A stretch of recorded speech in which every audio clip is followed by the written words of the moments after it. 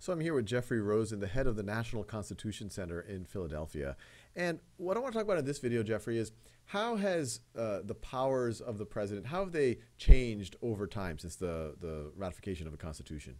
Well, they've hugely expanded, and it's so striking that the framers of the Constitution were concerned that Congress would be the most dangerous branch, and they were so concerned about that that they split Congress in two and created this bicameral legislature, the House and Senate, in order to divide its powers. They would have been stunned to learn that the president is twice as powerful as Congress today. They created a unitary executive because they were less concerned about executive than congressional tyranny. And it's really interesting to think about why that happened. And what do you mean by the president today is twice as powerful as Congress? Well, I guess that was a hypothesis, but it's arguable that having assumed powers to deploy troops without congressional authorization, to target and kill American citizens abroad, to engage in executive orders without congressional approval, critics of the expansion of presidential power say that the president has usurped congressional authority. He's exceeded his power under the Take Care Clause of Article 2, Section 3 of the Constitution, and that in this way presidential authority has hugely expanded while congressional authority has contracted. I see. And what are the dynamics that allowed this to happen over the last several hundred years? Well, there's a wonderful essay on the National Constitution Center's Interactive Constitution by William Marshall.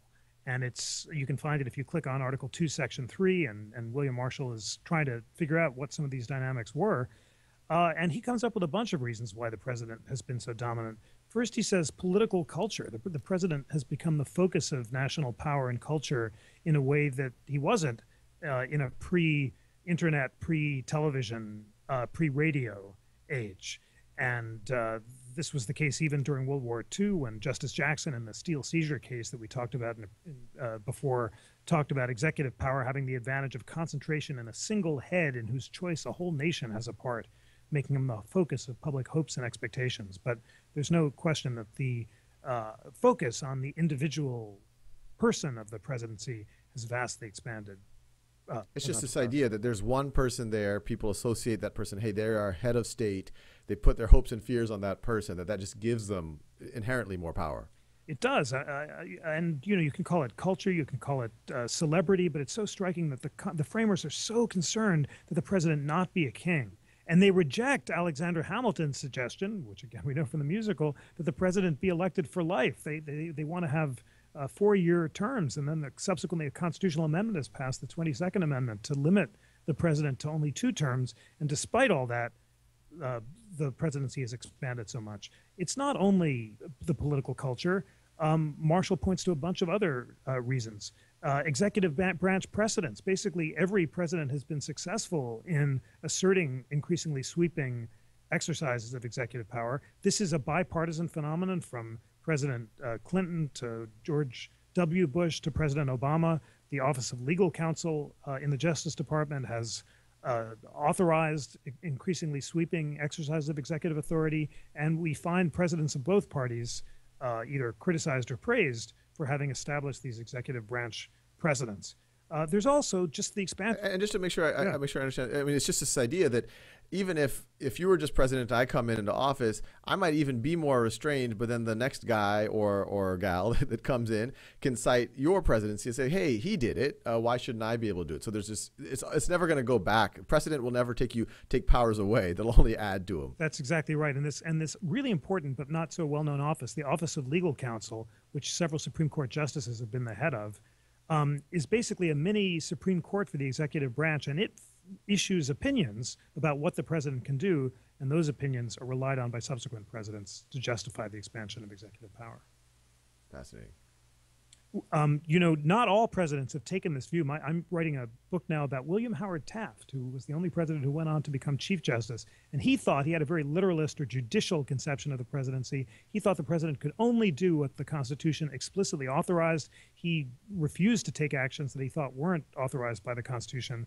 And in this sense, he gives us a vision of what a more constitutionally constrained presidency would look like. But even though he did that, as we were just talking about, people who came after Taft could just cite people before Taft and say. Absolutely right. And Taft's predecessor, Theodore Roosevelt, had the most sweeping conception of the presidency. He said the president can do whatever the Constitution doesn't explicitly forbid, and his stewardship conception of the presidency definitely has been vindicated by time. And you'd have to say presidents today are much more Rooseveltian than they are the heirs of William Howard Taft. Yeah.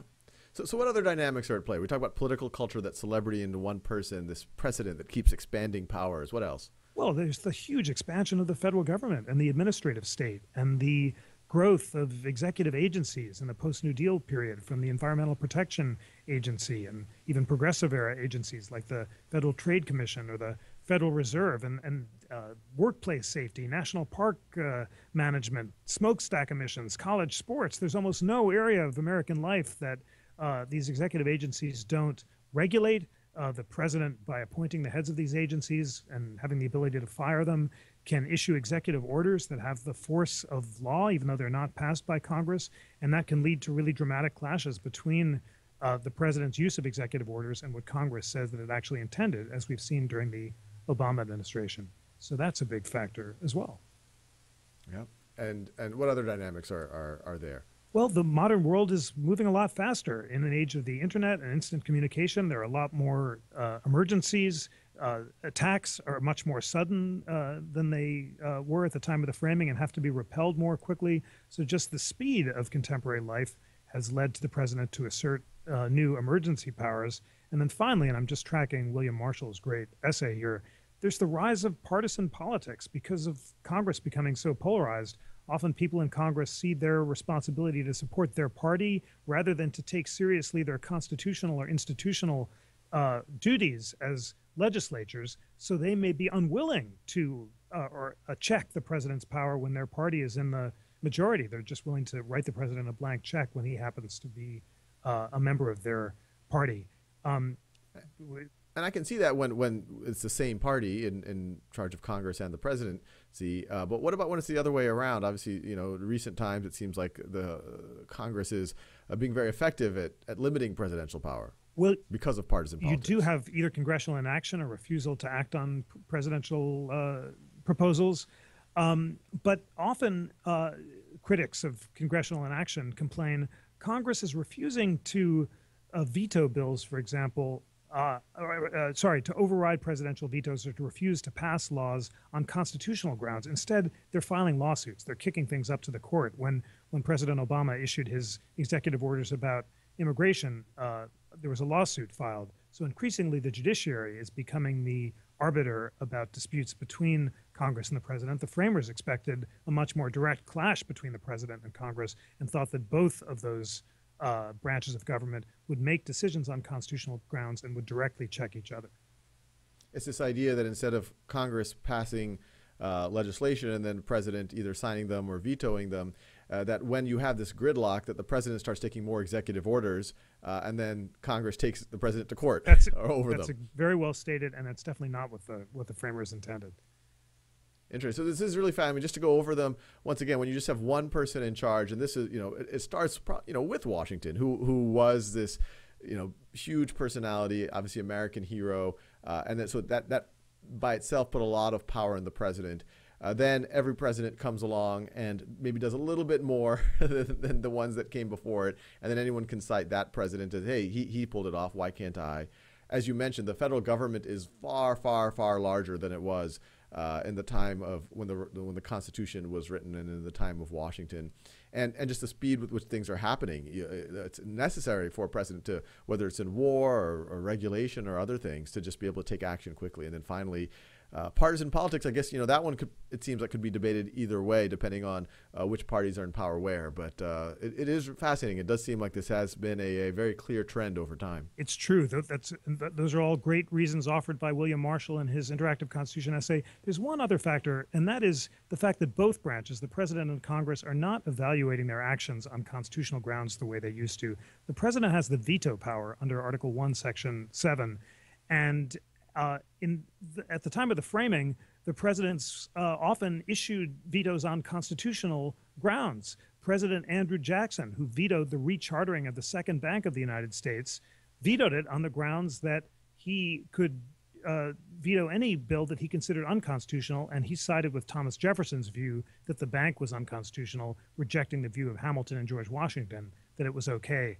But nowadays, presidents tend not to issue vetoes on constitutional grounds, and Congress tends not to debate bills in constitutional terms. And as a result, critics on both sides of the aisle say both branches are exceeding their constitutional powers and failing adequately to check the constitutional excesses of the other branch.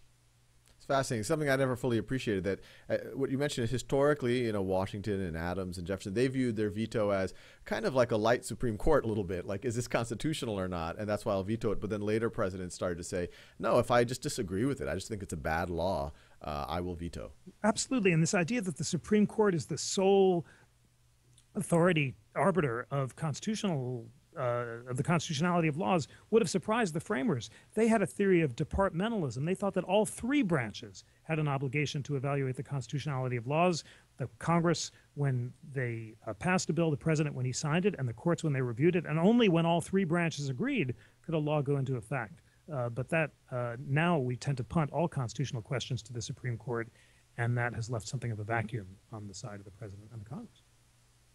Well, thanks so much for this, Jeff. Thank you.